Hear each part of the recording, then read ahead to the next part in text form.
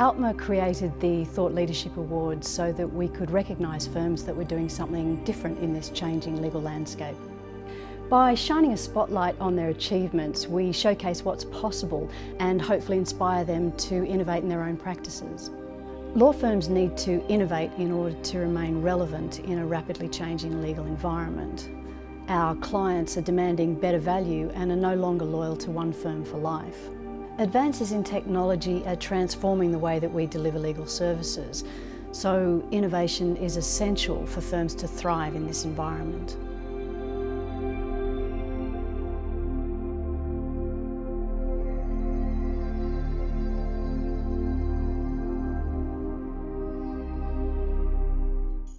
So this is really quite an audacious project, and the ultimate goal of it is to change the way that humans resolve conflict. And so to make that possible, what we've done is created a new type of technology, which we've called the Consensus Accelerator. This enables people to come to agreements in areas that have legal and financial complexity in timeframes that were just never possible before. And so on top of the Consensus Accelerator, we've built a collaborative divorce platform. And that enables separating couples to create divorce settlements which are high quality and court sanctioned from anywhere in the world.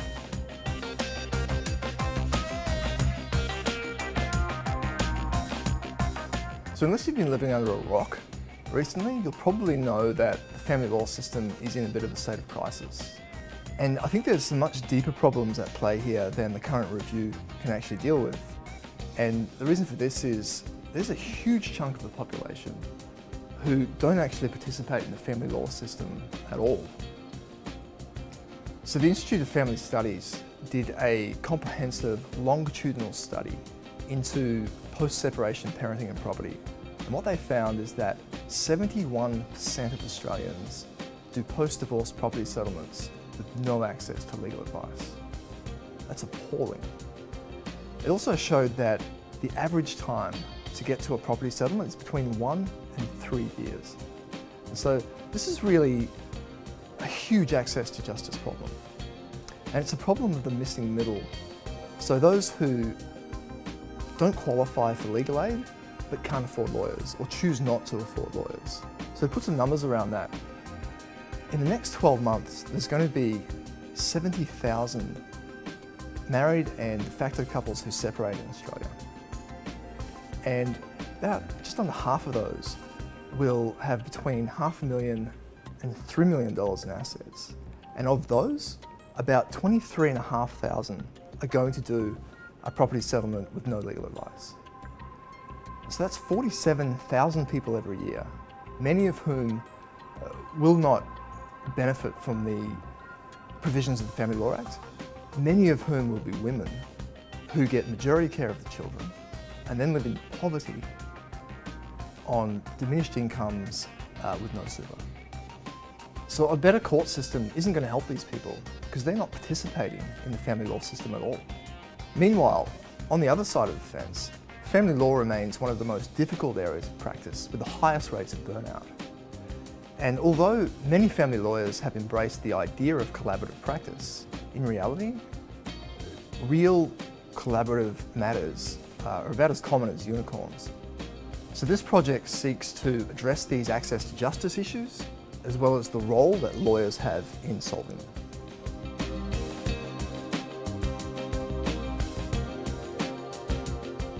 So the Consensus Accelerator uses advanced mathematics, an artificial intelligence model, and input from human lawyers.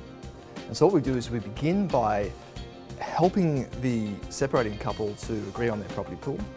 Then they get advice from independent lawyers. Then we encourage them to explore as many options as they can, visually, in real time, with instant feedback from the Consensus Accelerator. So this really turns positional bargaining on its head. So instead of having, sort of starting with two positions, which you then spend a heap of money and time defending, we start with a blank canvas and then iterate rapidly. And so the Consensus Accelerator builds an advice model from the human lawyers, which it then applies in real time two options as they're created and nudges the parties together to consensus in a way that preserves confidentiality and privilege. If someone goes outside of the legal advice or proposes an option that's not going to be financially feasible, the consensus accelerator guides them back in again.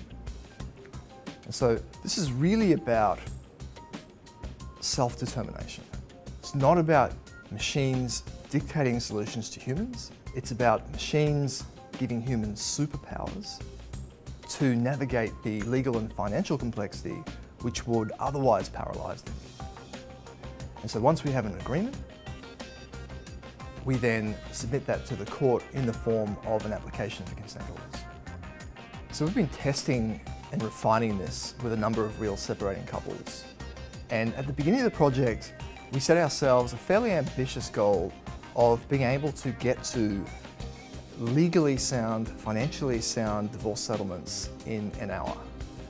And we didn't really know whether we'd be able to achieve that, or if we could, how long it would take to get there. But at the moment, through our trials, our current average time to a settlement is 19 minutes, it's 19. And all of these settlements are within the legal advice, are financially feasible for both parties and have been sealed by the court. And as exciting as that is, and it has, to be honest, been much more effective than we thought it would be at the beginning, it's not actually about speed. It's ultimately about quality. And so this is really about getting good legal advice for people, letting them have collaborative, constructive conversations, and for families to find positive ways forward.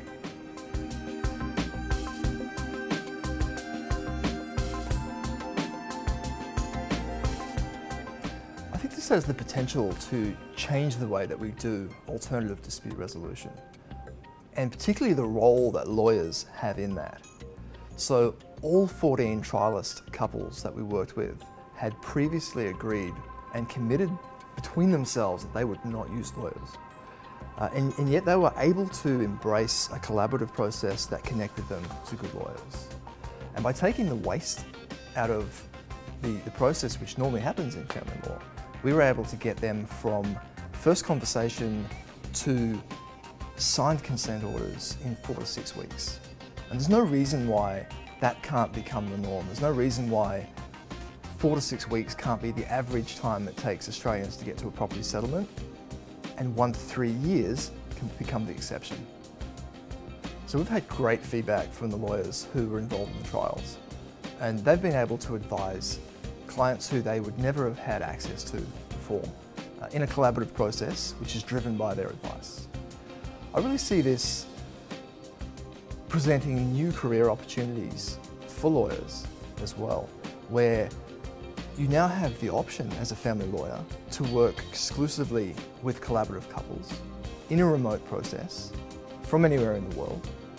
And that can be a really rewarding new career, I think, for the area. So we want to make this available to all family lawyers who want to run a collaborative process with their clients. And it can pretty much replace where traditional mediation sits in the process. And so we're hoping to run some commercial trials with lawyers soon.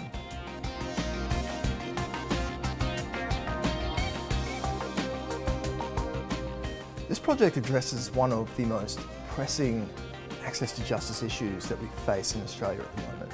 And it's one that has the biggest social impact. So this isn't a small tweak. We've gone right back to first principles here. And we've been able to create a technology which is world first, patent pending, and it's got some of Australia's leading legal academics excited. As an early stage startup, I think this also provides a template for legal innovation, where we have lawyers and designers collaborating to create surprising and holistic solutions that solve real human problems.